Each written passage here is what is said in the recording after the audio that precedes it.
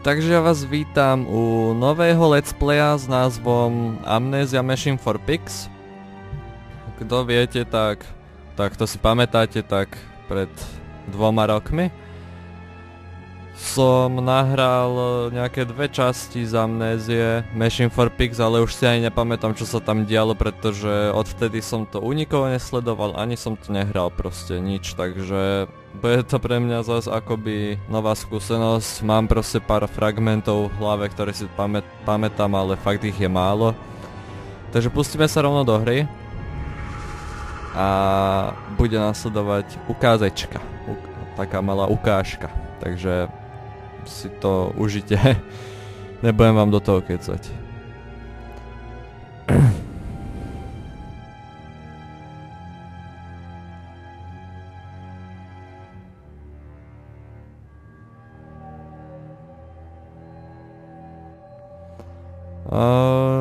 Ono sa to asi bude načítavať dlhšie, každopádne keď skončí ukážka, tak vám niečo chcem ešte povedať, takže tak, no.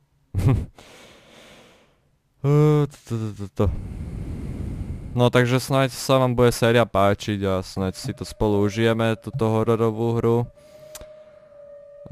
Ono je to hlavne, tá hra je hlavne o príbehu a miestami býva aj taká, že má strašidelnú atmosféru, teda tých momentov je viac. Takže snáď sa do toho ponoríme nejak a už nasleduje ukážka.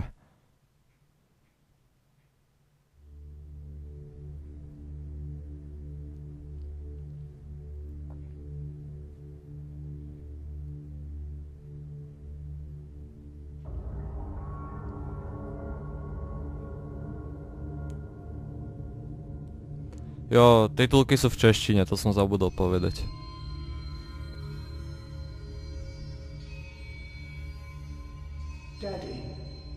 Daddy, please don't kill me.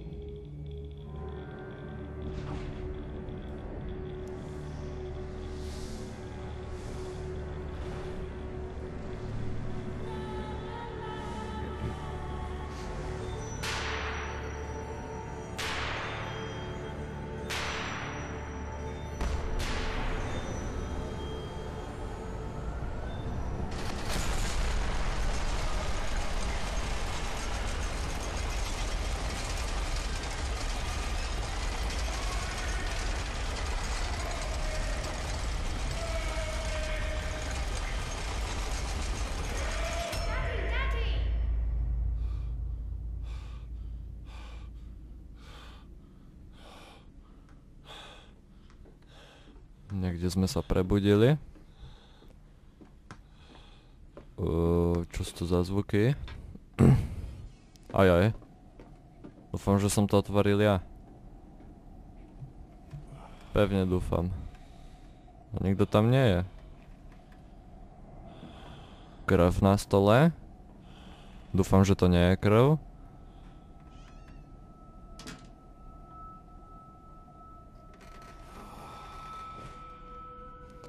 Dobre, beží to na 30 FPS-kách, tak by to mohlo byť po celú hru. Bol by som spokojný. Amnesia Machine for Pigs, tá hra je stará 2 roky. No ja si myslím, že keďže sme odohrali Amnéziu Pád do temnoty, do Dark Descent, tak by nebolo na škodu si zahrať aj túto druhú časť, komplet celú. Bolo by to také celkom dobré prepojenie, keď tie postavy vlastne sa tam nejak vôbec neprepájajú spolu. No, takže točím po dlhej dobe, po nejakých 3 týždňoch až po mesiaci. Ve snech vidím muže v jaguářích kůžích, ozdobeného peržím, vypadá ako skrvavený svatý. Co přišlo ze srdce, nás naplnilo, rozdrtilo veškeré zlo a nám dalo svobodu. Páchnoucí žár džungle se zrcadlí kdesi za mým čelem. Buší mi ve spáncích, krev se mi vaří v hlavě. Jakoby tam bylo něco živého. Krysa, odporná krysa, prokousávající si mozkem cestu ven do světa. Její nekonečný hlad neutíší už ani laudánum. Slyším deti, jak si hrají na půdě a ten zvuk mě naplňuje hrůzou, nikoliv láskou. Kde se tyto zoufalé myšlenky vzali? No takže to bol prvý denník, ja vám tie denníky, tie listy budem čítať. Za tú dobu, čo som netočil, sa udiala fakt super vec. No tak. No jasné, budem vás hľadať. Niečo sa nám zapísalo. Rečnatý sen. Probudil jsem se sám do stichlého domu, nepřítomné hlasy hrajících si dětí, bez nich si připadám jako v temné hrobce, mě nabádají, ať započnu sestup do hlubin, kde přece nemůže být nic kromě mrtvých těl. Nevadí. Děti volají a ja im odpovím. Najdu je. No, takže za tú dobu, čo som netočil, sme dokázali presiahnuť hranicu 200 odberov. 200 odberov, je to obrovské číslo, pre mňa je to obrovské. Respektíve teraz máme 209 odberov, čož je fakt ako fest veľké číslo. Proste predstavte si, že vojdete do nejakej haly na nejaké vystúpenie a tá proste stojí 200 ľudí a no proste skúste si to predstaviť, je to fakt ako je to obrovské číslo, no. Takže som vám za to vďačný a presiahli sme ešte hranicu 30 000 pozretí na YouTube, za čo som vám tiež dosť vďačný, proste keď si predstavíte, že 30 000 ľudí videlo váš channel, tak to je fakt niečo nepredstaviteľné.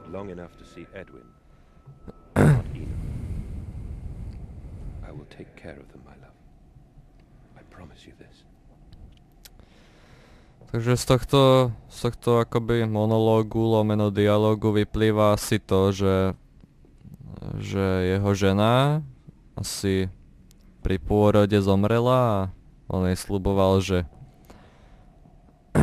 sa postará o tie deti, ktoré porodila. Spomenul tam dve deti, Edwin a Enoch, pokiaľ si dobre pamätám. No, takže to by bolo proste k YouTube, teraz poďme k hre. No. Aj. Nejaká lopta, ty vole, míček. To použijeme, to sa bude velice hodiť. Čo to bolo za zvuk, ty vole?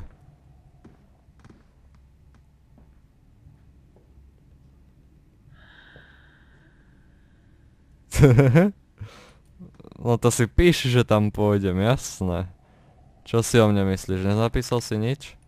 Ne, dobre. Čo si myslíš, vole, že ja som nejaký samovrah, vole, alebo čo? Nemáme lanternu, to je škoda. Ty vole. Niekto niečo shodil. Nemáme lanternu, tu za chvíľu získame, pokiaľ viem. Pokiaľ si dobre pamätám.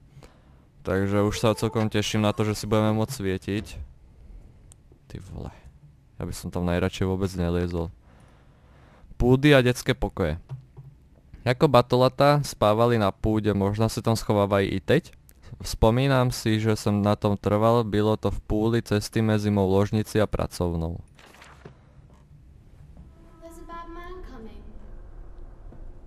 Kde, vole? Tam niekto prešiel, vole, videli ste to? No neviem, asi nie, počkaj, ja sa skúsim zväčšiť jas. Grafika 1.3. Nie je to už moc svetlé? Ne. Lampa. Počkaj. Dobre, môžeme si svietiť, to je plus. To je plus tejto hry, že máme tu nekonečné svetlo, keďže je lanterna elektrická. Edwinův a Enochův denník 11. října 1899, takže 11. októbra 1899.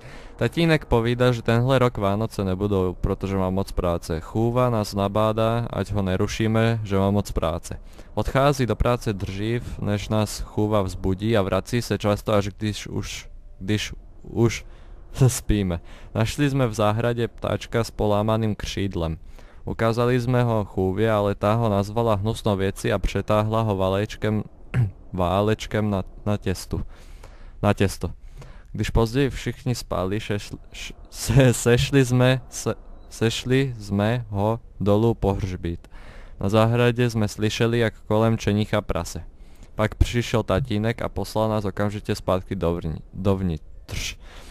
Byl vzteký bez sebe, ale myslíme si, že opäť plakal.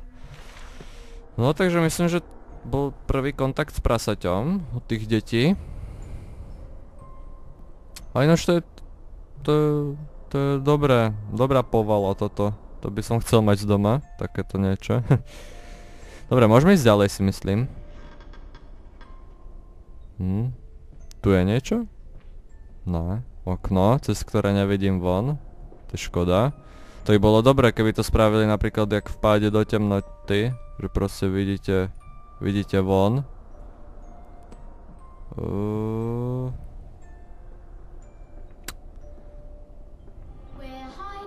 Ty vole. A nie sú to tie jeho deti? Mne sa zdá, že hej. Lebo aj pred chvíľou, keď išli, čo som sa vás pýtal, či ste ich videli, tak som ich videl dve. Takže možno sú to oni, no. Neviem. Nie som si tým istý. To je... Jo, počkať. Hudba skončila, to sa mi vôbec nepozdáva. A tu je tá povala, no jasné. Preto sme videli tu do izby a tam bežali. No jasné. Tu nie je nič. A tu je druhá miestnosť bez dverí. Nemali peniaze na dvere, či čo? Však mali mi zavolať, aby som im kúpil. No. Knižku nechcú.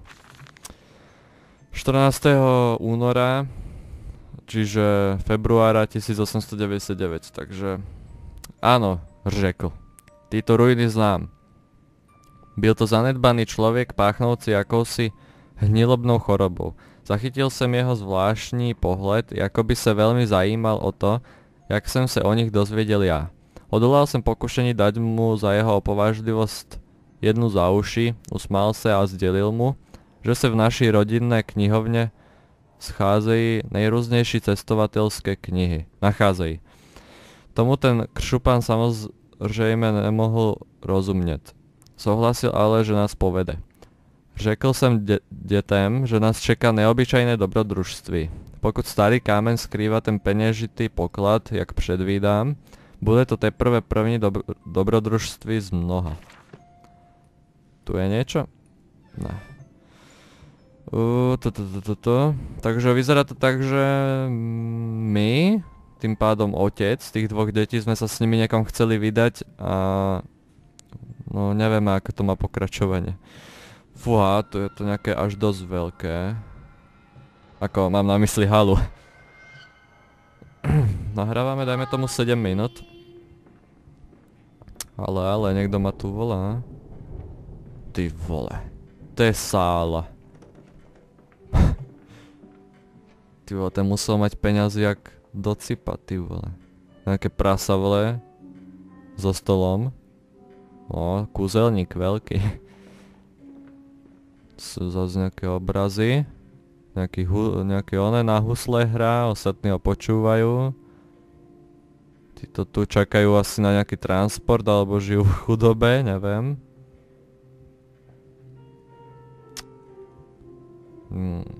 Táto tu nejaká rozvalená na židli.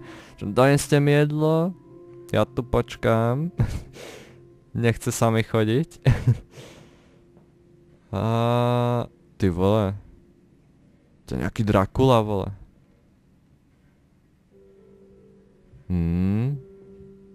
Ja som sem prišiel v miery, takže prosím, ja ti nič neurobím a ty ma necháš za to ísť. Ďakujem.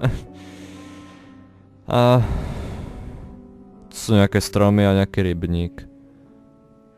Nejaké zvery, nejaké krávy. To je nejaký ten diktafon. You have one of those wonderful Martin pills. No, of course not, my dear fellow. It's my own design, Professor, along with every... Počkať, možno, dá sa to dať trošku na hlas viac? Na dvojku? Keď si takto stíšim.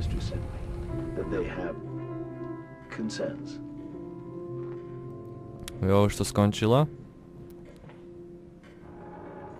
No v podstate myslím, že vysvetľovať vám, o čom sa tam hovorilo, je márne, lebo respektíve zbytočné, lebo proste tie titulky sú v češtine, takže ste si to asi sami vyložili. Čo by to mohlo byť? Ty vole. Ty vole, ty vole, ty vole, ty vole. Obraz padol, vole. Vidíš, vole? Keby si sa nevalala na stolička a išla si preto žrádlo, tak by si sa nezvalila na zem, vole. Prasačia hlava, vole.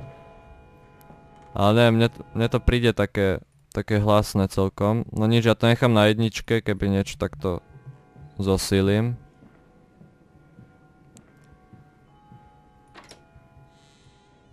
Keď no neviem, pre mňa je to celkom ako akurát, ale pre vás viem, že vo videu to máte tichšie vždy, tú hru. Tak to nechám na tej dvojke a ja sa pre vás obetujem. Takéto chodby sa mi vôbec nepáčia. A takéto miestnosti už vôbec nie. Ty vole, ja som sa zlákol trošku. Dobrý deň. Ty normálne zimomriavky po rukách, vole. Dobrý. Hello? Hello? Precious eagle cactus fruit. Help us. Výborne. Niekto po nás niečo chce. Sereme na ňo. Knihy, fľaše, papír. 7. listopadu 1898 pre Slovákov november. Banka mi odmieta schváliť úvier, parchanti svinští a tupci. Po nocích, kdy už deti a sluhové spí a nemohou mne slyšet, sedávam sám a pláču. Moje nejdražší, jak moc mi teď chybíš. Že prý jsem pohýržil majetek a moje poslední investice do strojů nenávratně poškodili jméno rodiny. Cože? Měl jsem snad zůstat jenom bezvýznamným řezníkem? Co jsou tyhle dvě ruce ve srovnání s obrovským množstvím rukou, které můžeme zapřáhnout, co nežádají výplatu, neunaví se a stačí proto jen upravit mechanismy kalcovských dílen a mlýnu. Jestli si banka prosadí svou, všechno přijde vníveč. Jestli si přijdou pro dům, zabiju je. Všechny. Vezmu pušku. Svoji pušku. Čo sme si zapísali? Sme záznamy, salón. Kde sme kdysi oplakávali Lilinu smrt pod zbraněmi, co nedokážou porazit anděli a vytrhnout ty z nebe zpátky na zem. Dívej se za obrazy, Osvalde. Kde si kdysi sledoval při koupeli. Chlapci ta tajná místa museli najít a určitě se tam schovali. Dobre.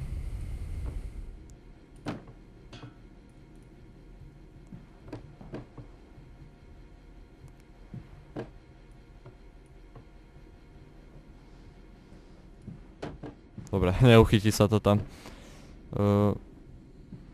Fajný obraz. A počkej, tam niečo bolo napísané, že máme sa pozerať za obrazy. A niečo furt o puškách. Hej, to sa dá chytiť. Ale prečo iba tá spodná? What? Tak počkaj, to mi trošku nedochádza. Teraz. Ty vole. Ja som otvoril dvere dajaké. A nejaké decka sa tu prechádzajú. Dobre, ideme ďalej. Ty vole, to sú nejakí ľudia na tom skle. A prasačia hlava na stole, samozrejme. Hodinový strojek a duše. Náhrada je neuspokojivá jej ako čerpadlo. Lepšie střevní trubice jako tá semnice, co už v sobě nese další pokolení. Mosaz lepší než mnieď, odolnejší. Vlákna přišitá ke kosti drží pevne. Odstránení morku pomocí jehly. Náhrada směsi probiehla bez obtíží, bude reagovat na elektromagnetické stimuly za účelem zvýšení produkce. Sérum podporuje urychlení celkového přenastavení, v jehož důsledku se přirozený pohyb během 2 nebo 3 dní obnoví. Odstránení frontálnych laloků i nadále nezbytné pro snížení emocionálního rozrušení v době po reaktivaci. Zatracenie. K čertu z duší, lepší by byl hodinový strojek. No, dobré. Ty vole. Tak to je iná storka, ty vole. Pozrite na to. To sme my, predpokladám, tento tu. Ty vole, to je iné psycho. Zas prasečia hlava. Lebo ja mám husinu, ty vole. This age of reason, an empire grown fat, ripe for the bleeding. Ja som počul nejaké kroky, ale neviem. Asi som už paranoidný a to hrám len prvé minúty hry.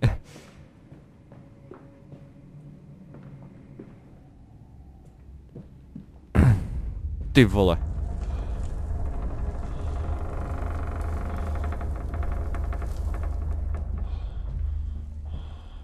Dobre.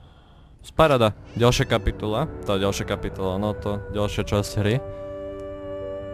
Nahrávame takých 15 minút.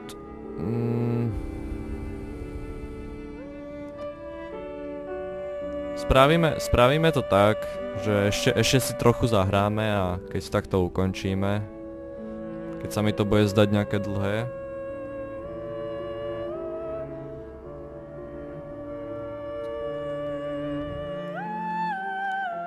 Celkom dobrá muzika.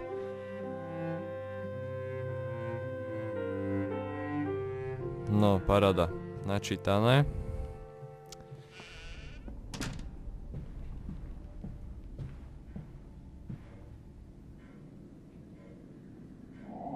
Ty vole.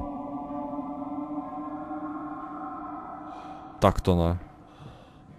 Kebyže mám barák, v ktorom by sa mi vydávali takéto zvuky, tak ty vole, ja už to sťahujem preč. Edvinu a Enochov denník 3. října 1899. Október. Tatínek povídá, že už si nesmíme hrať cez zvířaty. Hrali sme si zrovna na schovávanou s kúkem a on prišiel a křičel na nás, zrovna když sme sa chteli schovať za medviedem, zamrzutým Tedym. Kuk říká, že to je kvôli zbraním, ale tata nás je vždycky nechal leštiť, takže proto to byť nemôže. V tom pokoji ale straší. V noci sú tam za vitrínami slyšet duchové ve stenách. Často se zlobí, nebo takto alespoň zní. Proto je asi niekdy slyšíme chrastit řetězy a práskat s dveřmi a dělat další takové věci. V tom pokoji sa nám ale stejne nelíbí. Dobre. Svetlo necháme svítiť. Dobre, ja si myslím, že tu hore už nič. Čiže myslím si, že môžeme ísť dole, kde sa teda ako úprimne moc neteším. Ty vole.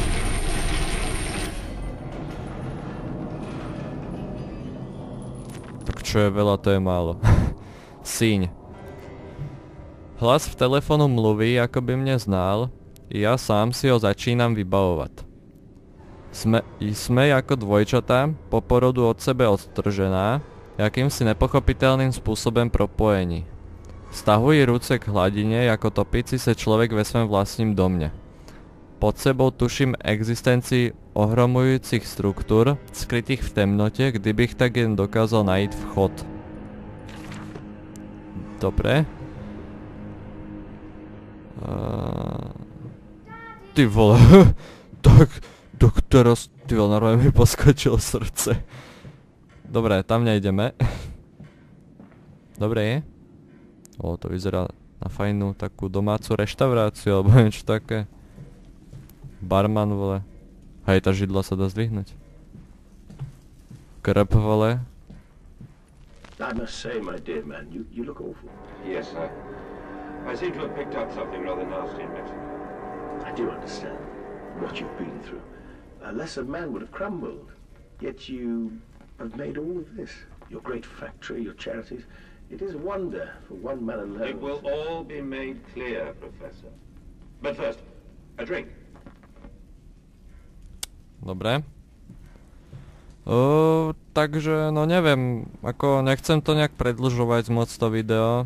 Ja si myslím, že na prvý part by to mohlo stačiť, toľkoto minút. V ďalšom parte sa vydáme ďalej. Takže ja dúfam, že ste si video užili, že chcete nejaký ďalší part z tejto hry. Napriek tomu, že videá budú stále vo frekvencii raz za 2 týždne alebo 3 týždne, tak ma tak napadlo, že ak by sa mi chcelo, tak ešte dnes večer by som mohol nahrať part z GTAčka Vice City, ale to vám nesľubujem. Zatiaľ je to len tak vo fázi rozmýšľania, čiže rozmýšľam nad tým, či sa mi do toho naozaj bude chcieť alebo ne. Takže, ale tak môžete byť plný očakávania.